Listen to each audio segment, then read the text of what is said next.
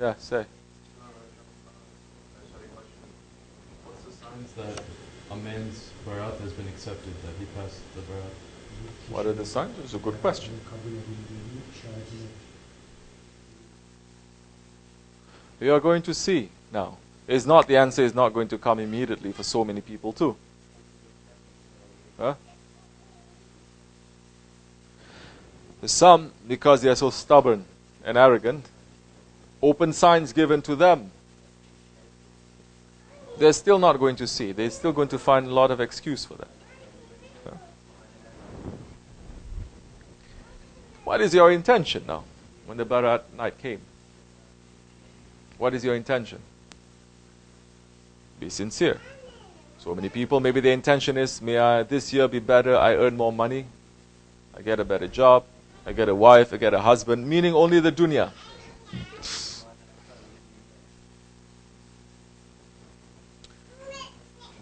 And if that is happening to you, maybe your Baraat is accepted, maybe it's not. Because the purpose of the night of Baraat, is it to ask Allah for this dunya? No. The purpose of the night of Baraat is to ask Allah for Akhirat. To become a better servant, to come closer to Allah. So if your intention, asking Allah subhanahu wa ta'ala, open this way for us to make it easy for us to serve you better, you're going to check yourself. You're going to know that time. 1 day, 2 days, 3 days, 1 week, 2 weeks, 1 month.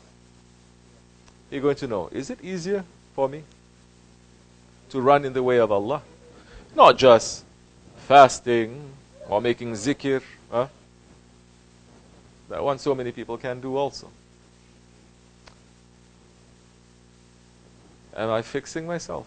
Am I running to look at myself closer every day, to take more accounting for myself? Am I looking at myself more? Am I finding out more about myself? Am I knowing myself more? Am I checking myself more? Start from there. Don't say, we're not going to enter into so many other things. Baraat, Baraat came and it's accepted because Burak came to me, and then I went to paradise and Prophet greeted me, subhanallah. Went circling around the Kaaba, horses with wings, da-da-da. All those are games. We're not interested in those games because now it is Hizmat. Hizmat, it is some awliya saying higher than the ibadat. Because the Sahabe Kiram, they did not busy themselves with talking about these things. Do we ever hear? Give me one hadith or riwayat from Hazrat Abu Bakr talking about this. Burak came to him, he flew to the Miraj, he met Prophet. If Hazrat Abu Bakr is not saying, the others are not saying. But what are they busy themselves with? Remember, this second Jahiliyyah. What are they busy themselves with? With the work of Prophet, isn't it? They were doing the struggle, the jihad, both small and the big one. Now there's no permission for the small jihad, armed struggle. There's no permission for that. There's no Khalifa. But the jihad al-akbar, the jihad against your nafs, the Prophet said is bigger. We can still be busy with. So are you busy with that? Are we being busy with that? Because with the jihad al-akbar, you can come closer to Allah. If you're not being busy with that, if you're not being busy with the jihad al-akbar, then it should give you an indication whether it is Allah subhanahu wa ta'ala is making it easy for you or not. Because Allah subhanahu wa ta'ala is saying, if the servant intention for Baraat is to come closer to me, lift obstacles in front of him, make him to come to me easier.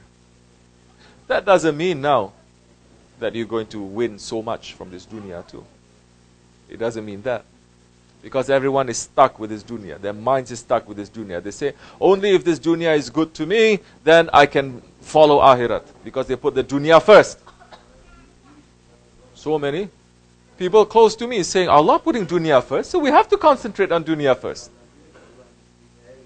Dunya according to who? Dunya according to Ahli Jannat, like the prophets and the Sahabis and the saints.